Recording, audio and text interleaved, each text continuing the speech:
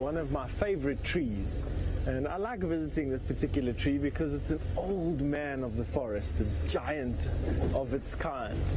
And the Boer-Beans have started to flower already, and this old man is a Boer-Bean, and I'm hoping that this year he puts on a better show than he did last year. Last year he put on a dismal performance, and I was so hoping that he'd put on a nice show, but he obviously was harboring his strength, knowing that there was a tough season ahead. And sometimes old trees do that.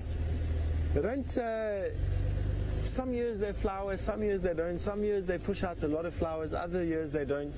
I haven't been working here for long enough to realize what it is. I haven't observed enough of these trees, these comings and goings of the seasons, to be able to tell you exactly why I feel that this is. I just have noticed it as a phenomenon that occurs. There's our old friend growing on top of the termite mound in the distance. And I'll stop in a little bit and just share some of this fantastic afternoon with him or her. I don't quite know if it's a him or a her. I can see already looking very good. Some elephant damaged some bark on it last year. I'm hoping that it doesn't have too much of a negative impact on its health and well-being. Sometimes when elephants ring bark a tree, it's to the tree's detriment. And there you can see this old man of the forest standing sentinel over this particular road and its adjacent crossing. And look at that, isn't that just a fantastic tree? Scotia brachypetala.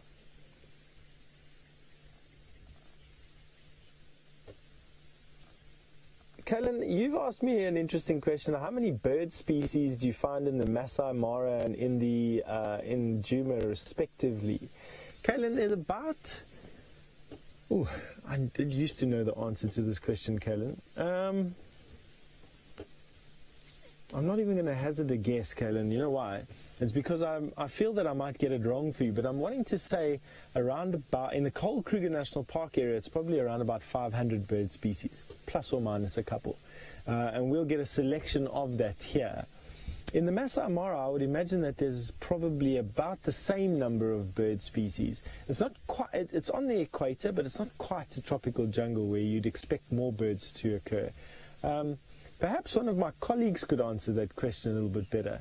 I know that Tristan is an avid birder, as is Brent, and both of them would know the answer to this question, having probably been asked it a few times. How many birds? I'm trying to think. I tell you there are 260 trees, but I can't remember how many birds there are. Can you believe it? So, Kaylin, there will probably be in and around 500 at both locations.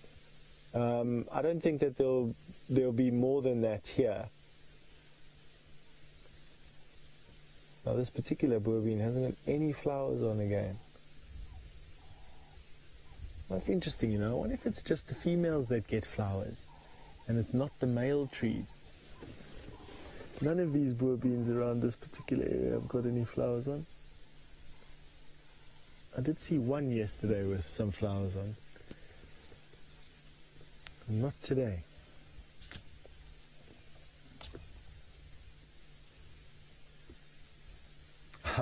Kathy, you want to know what are those African trees called that are flat on top? Kathy, they are quite aptly called the umbrella thorn acacias, or we're not allowed to use the word acacia, we've got to use the word Vachellia now. So it's Vachellia tortilis is the umbrella thorn acacia.